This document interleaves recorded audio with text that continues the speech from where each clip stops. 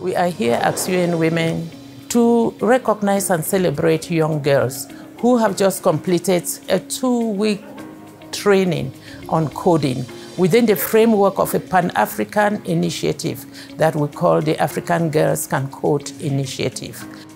African Girls Can Code Initiative is one of the transformative strategies that the African Union, in partnership with UN Women, ITU, and other partners, developed to bridge the gender digital gap. My experience from the camp, it has really been a transformative camp for me because I got to learn many different things, including programming, and I also got to understand how gender and technology are related. We have learned how to control robots, how to think about the problem. From that, I thought how to make a robot that can deal with mining so that we can reduce the number of people who die while they are extracting minerals.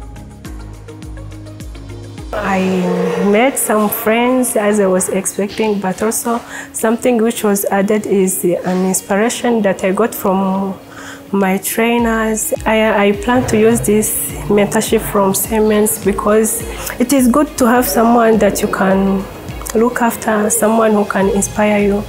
After being part of AGCCI, I will increase my knowledge in coding and programming and being an example for young women and other girls who think that they can't participate in technology. The word I can tell to UN Women and Siemens in general is that we are interested in being here, being trained, and we really appreciate that they are empowering us, they are motivating us so that we become future programmers. I have actually seen that we as women, we are underrepresented in this technology sector.